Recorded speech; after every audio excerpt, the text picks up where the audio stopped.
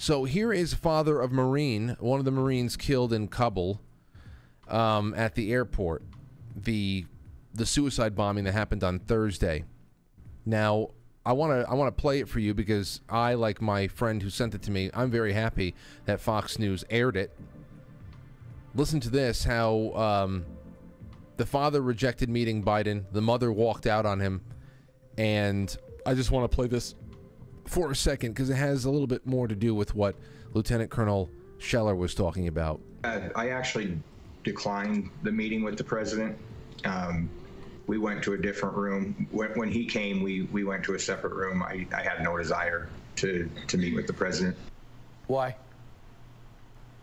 The way he has handled this, everything he's done, every step along the way has been absolutely backwards.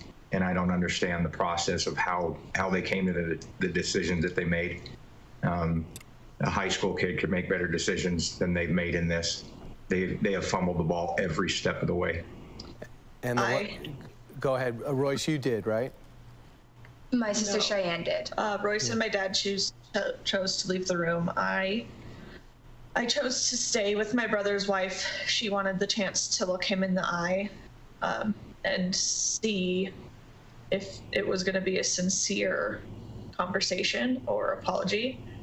And I was able to stand about 15 seconds of his fake scripted apology, and I had to walk away. I heard he talked about his son, and he talked about the service. What made you feel like it was fake? He would not look us in the eye. There was not an ounce of sympathy looking at his face. It was he tapped her on the knee and said, "I know what you're going through. I lost my son." So I mean, yeah. First of all, we know that this is not an accident. Secondly, we know that the guy is not a real person anymore. He's a husk. But there's also no feeling whatsoever. I want you to listen to this now. Here is a statement I think is pretty amazing. Pretty amazing. Now, Politico came out with an article, came out with a piece. Now, someone's leaking. And Politico came out with a piece that indicated that the DOD, that the Pentagon, knew that there was a attack coming, that there was going to be an attack at that airport, and that these American servicemen and women were in harm's way, that people were going to die. John Kirby, who's the press secretary of the Pentagon, I wouldn't make him the press secretary or the secretary of an elementary school. He came out and had a really interesting time trying to answer a legitimate question that was posed by the press in Washington. Listen to this. I have a question, and it's difficult, but I hope you can entertain it. According to Politico, the U.S. knew where the attack would, or roughly where the attack would take place on Thursday and when it would attack, or when it would take place. Why were there U.S. troops at that gate at that time? Jeff, what I can tell you is that we have been monitoring as close as we can intelligence that led us to believe that we were in a very dynamic and in some cases specific threat environment. Number one. Number two, as General McKenzie said, we're gonna investigate. We're gonna get to the bottom of what happened last Thursday. 13 precious lives were lost. We're going to take that seriously, and we're not going to investigate it in public.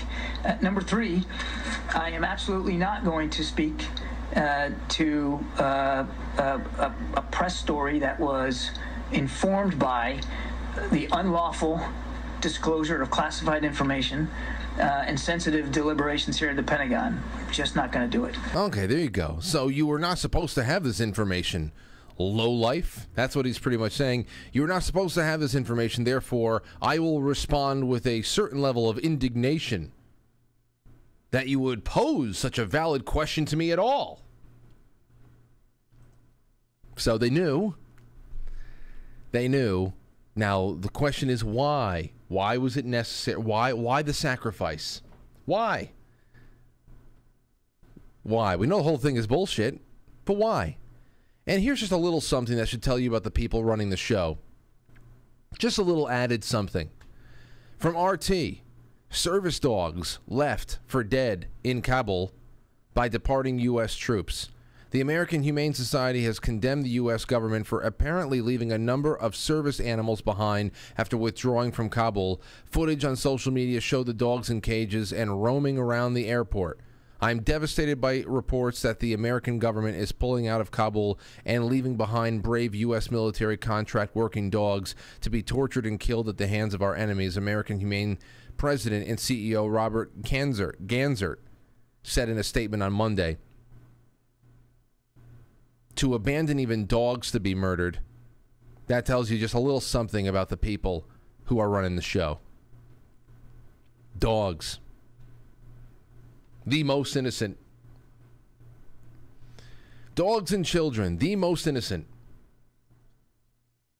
So, then again, PETA's not going to say anything because PETA kills more dogs than anybody. PETA kills way more dogs than the Taliban and the Chinese. So, crickets out of PETA on this one.